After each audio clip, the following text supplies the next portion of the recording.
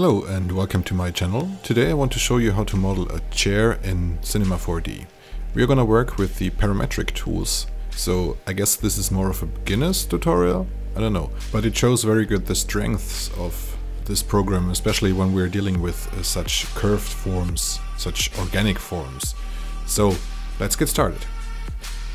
So first of all we're gonna switch to the top mode and start drawing a spline. It doesn't have to be that precise. We're gonna fix that later. Just gonna draw a basic form, like so, and hit escape and make sure that the values match the X center. So I zero them out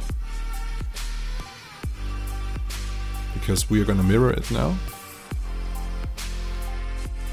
So what I'm gonna do now is I'm gonna throw in a symmetry object and I'm gonna make it editable and drop the spline out of this null.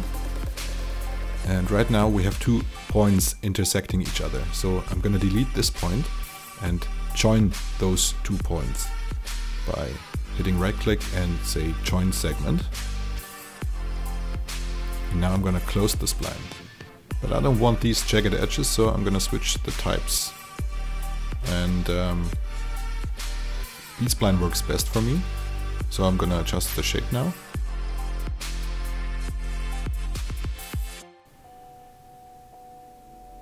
Scale it a little bit, maybe.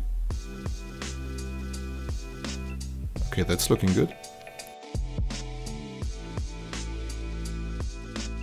What I'm gonna do now is I'm gonna put a bend deformer on it and play with the strength, and of course it's not the right direction, so I have to rotate it like so.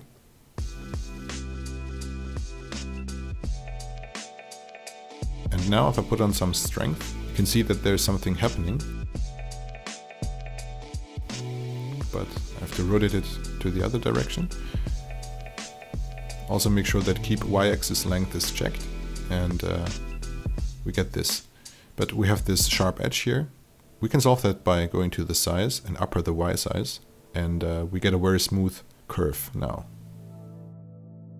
Next step is to add some thickness by hitting the extrude. And as you can see, it's kind of wrong because the bend modifier is only affecting the spline. I have to put the bend modifier out of it and group the extrude and put the bend into the null. And now if I add some thickness, that's the wrong one. Yeah, this is correct now. You can see everything looks good.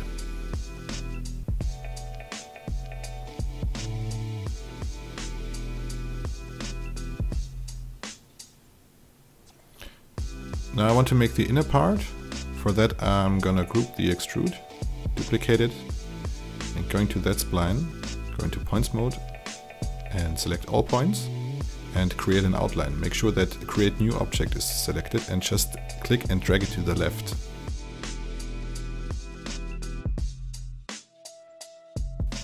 And let go of it. And as you can see, it created a new spline. We can delete the old one and play with the thickness now. And as you can see, we get this. Maybe lower the thickness. Yeah, this is looking good now. What I want to do now is I want to make some smooth edges by going to the caps. Go to fillet cap, check both. And if you want to keep the size, the original size, make sure that constraint is checked. So now I'm gonna maybe lower the radius a little bit. Yeah, 2 centimeters is fine. And also upper the steps to make it even smoother. Alright, and that's basically it. So what we can do now is I can change the type to quadrangles and make a regular grid so we get some good topology. Now I'm going to throw everything into a connect object, which makes it easier for me for the next step you will see in a second. Uncheck weld, make the Fong mode to manual.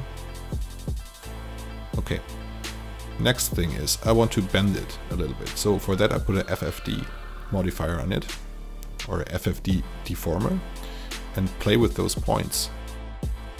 So select those 2 points and push them forward. As you can see, it bends.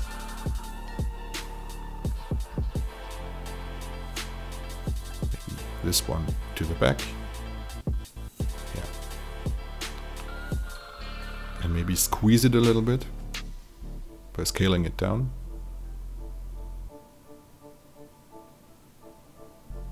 Also these 2 points maybe.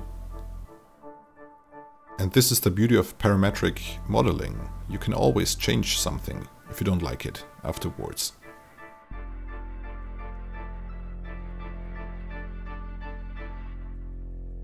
So I need more points for the sitting section, so I upper the points on the set and just push those up.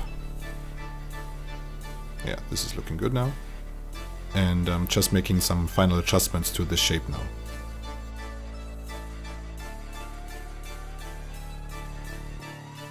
Now I'm gonna model the chair legs. Just create a cylinder, put it into a cloner, set it to radial, and adjust the height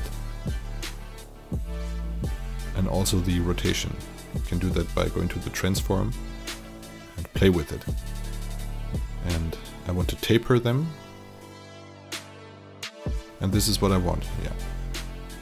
Now let's quickly build these cross sections. Again, create a cylinder, put it into a symmetry, and adjust it, rotate it, playing with the length.